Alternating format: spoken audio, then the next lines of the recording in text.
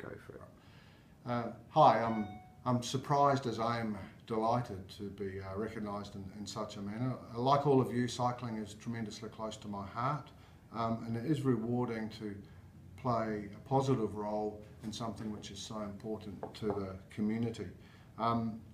In this quest, I'm surrounded by a fairly impressive peloton, starting with my staff at the Advertiser, who are in such direct and valuable contact with our readers and produce such great publications as Love My Ride, which I believe you've all got access to today, and of course Bike SA, and in particular Christian Haag.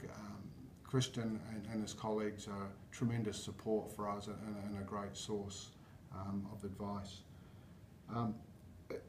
Just briefly, it worries me that the cycling debate is constantly framed in aggressive terms, which pitches cyclists against motorists in a form of urban warfare. And you know, given that we both want the same thing, safe and easy access to our streets, whether it be in the city or the country, it seems to me something that we need to address and it's of utmost importance. And that's certainly top of my list this year as we continue this work that we're doing. So thank you very much for the award. I'd like to welcome you to our lovely city, and I hope to see you enjoying the streets of Adelaide over the next week.